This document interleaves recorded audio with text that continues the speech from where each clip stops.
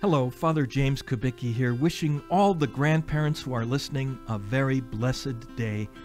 Today's the feast of Saints Joachim and Anne, the grandparents of Jesus. So it's a good day to thank God for our grandparents and to pray for them. Here's a prayer that Pope Benedict wrote in 2008 for a group called the Catholic Grandparents Association.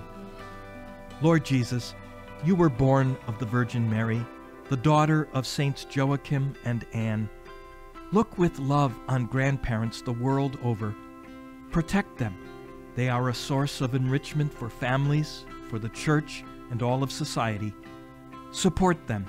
As they grow older, may they continue to be for their families strong pillars of gospel faith, guardians of noble domestic ideals, living treasures of sound religious traditions.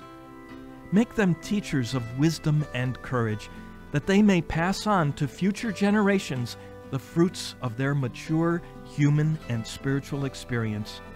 Lord Jesus, help families and society to value the presence and role of grandparents. May they never be ignored or excluded, but always encounter respect and love. Help them to live serenely and to feel welcomed in all the years of life which you give them. Mary, Mother of all the living, keep grandparents constantly in your care.